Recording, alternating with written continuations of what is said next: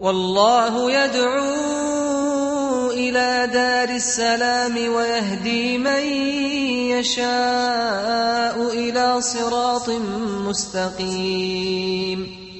Islam is for every race. Bismillah, alhamdulillah, and welcome to this episode of the Beauties of Islam. I'm your host, Yusuf Estes, and for the next few minutes I want to talk about one of the beauties of Islam known as preservation, meaning that the evidences and the proofs of Islam are preserved for us even today, just as they were revealed 1,400 years ago. 14 centuries ago, the Quran was revealed to the Prophet MUHAMMED, peace be upon him, in the Arabian desert. Now, no matter how you look at it, this would be a strange thing to consider a man who could neither read nor write, who was coming up with something so amazing that even today, those who are students of knowledge and those who are appreciating the Arabiya, the Lughat Arabiya, the language of Arabic, they will say that this is something amazing. The amazing is this Quran. There's not a book like it, nowhere in the Arabic language, and in fact, nowhere in any language on the earth today. The style, the structure, the beauty of the Quran is unmatched by any literature, by any poetry. And the beautiful part here is that it is all 100% preserved.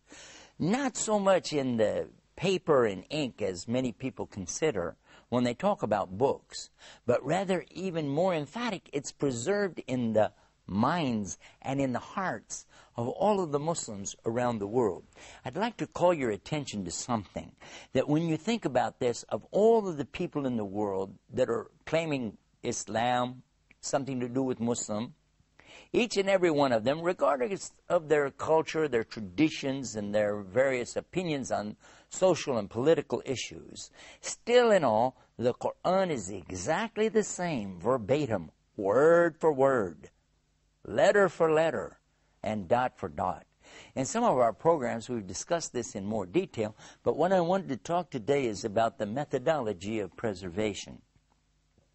First of all, when the Quran came to the Prophet Muhammad, peace be upon him, what we find is that he himself, not being literate and unable really to read and write, had to hear, understand, memorize, and then convey this to his companions. And in such a way that they would also be able to understand, memorize, and pass it on then to generation after generation. In one of our programs, we discussed the game called Telephone. I'd like to repeat that for you, just to let you think about this. I don't know if you ever played this when you were a child or not, but it's where you take a group, maybe 8 or 10 individuals. You take one aside, and then you read something to him, maybe 2 or 3 paragraphs, and you ask him to listen closely.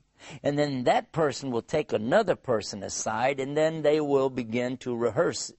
And he will tell him those paragraphs as much as he can remember. Then that person will tell the next person, who will then tell the next person, and so on. Now imagine that this is going to happen in the same day, in the same time, in the same place, with the same people who speak the same language and even have the same traditional background and understandings, idioms of words, and so on. Now imagine what will happen after those 8 or 10 people, though, hear and pass to the next person. And it's funny. That's why we call it a game. We enjoy doing it, because what started out talking about maybe space travel, going to the moon, ends up somebody talking about pizza and Pepsis. But here now we're talking about something amazing, because more than 600 pages. Here's the Quran right here. When you write it down on paper, kind of big, don't you think, that somebody could memorize all of this in its entirety? All 600 pages? And not only that, the majority of the people memorizing the Quran today, they're not Arabs. In fact, since the time of revelation until now, it was only in the very beginning that the people who recited it were Arabic speakers. Many Muslims, like myself, when they come into Islam, It's necessary for them to begin to learn what is Arabic, starting with the alif, ba, ta, and so on, and going through, then seeing how these letters come together, then forming the words and pronouncing some of these strange sounds like ayn and ghain and ha and ta. Many of the sounds that we find in the Arabic language are not necessarily in the English, and we have to kind of work at it.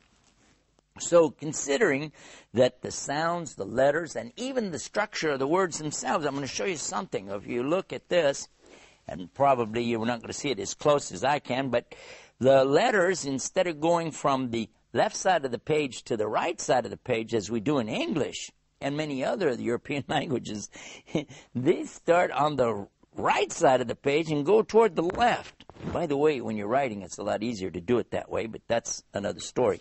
I'm just telling you that so it's different here. You're going from the opposite side of the page. You've got brand new characters, letters. They're not even letters that you're familiar with, the shapes, the sounds. And yet, the Quran is memorized today by all of these people. Maybe 92%, roughly 10% of the people memorizing the Quran are Arab speakers. All the rest of us, we're not Arabs. So how is it this book is being preserved so exact? And it's not just by writing it down. As a matter of fact, as we discussed in other programs, Quran is not really meaning a book in the sense that it's this book here, but rather the book that's with Allah. And when it's recited, it's considered Quran, that which is being recited. Now, here's the beautiful thing. Each and every Muslim on the planet is using the Arabic throughout the day. Every day, what we're doing, how we're acting, we're actually using words from the Quran. Just now, when I picked this up, I said something in my heart. I said, Bismillah. It's pretty good. And why? Is because the Muslims say that before they begin anything. And that's the beginning words of the Quran. In the name of Almighty Allah. Now what we'll do, we'll take a break. And then when we come back, we're going to show you more of the things that Muslims are using every day from the Quran in their daily lives and how easy the Quran is really to be preserved. Sit right there. We're going to be right back. Islam is keeping up the pace. Islam is for every race. Brothers and sisters, to increase your iman. خيركم من تعلم القرآن وعلمه ورتل القرآن ترتيلا. Learning how to recite the Quran properly, learning the meaning of what we recite, including the ahkam from the verses which we recite, trying to implement what we learn in our daily life. We'll listen to the participants and the guests. We'll take your phone calls. We're going to recite live. We'll listen to your recitation and we'll correct it according to the rules and regulations which we'll state in each episode. Now your dream will come true.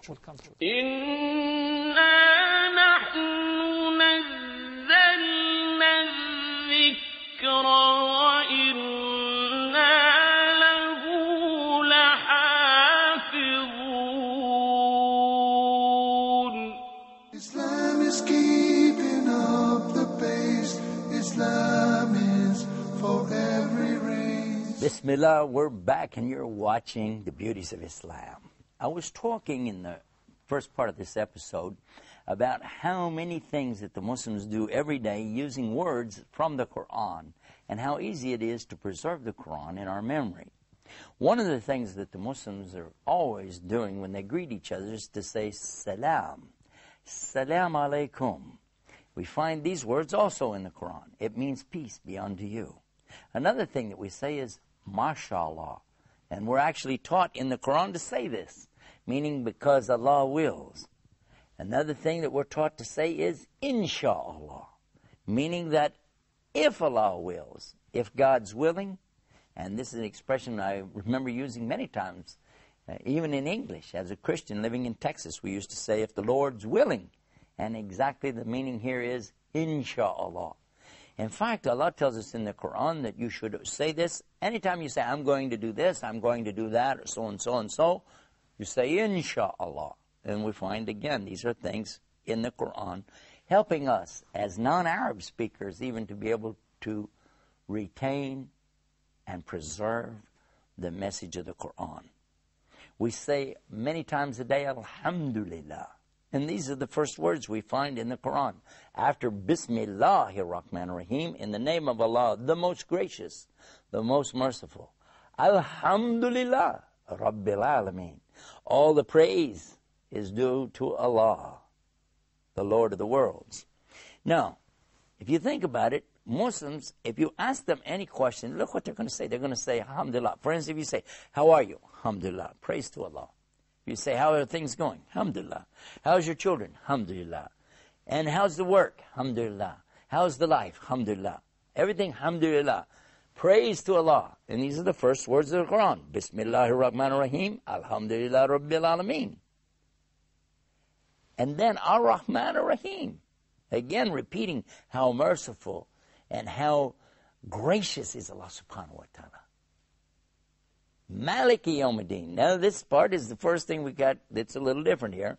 This is that Allah is the king on the day of judgment. He's the owner or the sovereign on the day of judgment.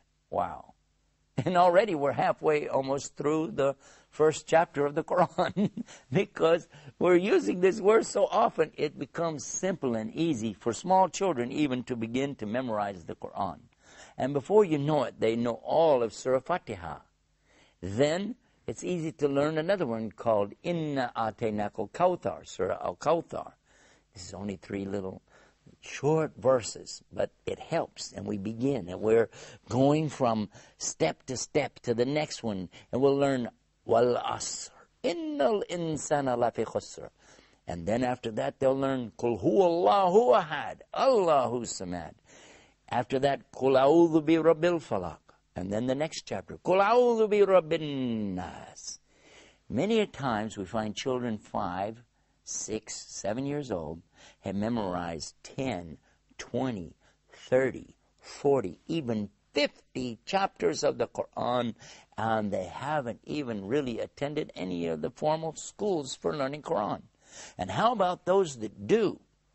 You might be amazed to find out that a child could spend 1.5 years only studying the Quran, and they would have it all memorized entirely and be able to quote it to you all the way through, front to back, cover to cover, without even looking at it once. Is this a miracle? I want you to think about it. In the beginning of the program, I gave you the example of the game called telephone, and how funny it is that we can't even communicate something from one person to another in the same room for only 8 people, all living at the same time, speaking the same language.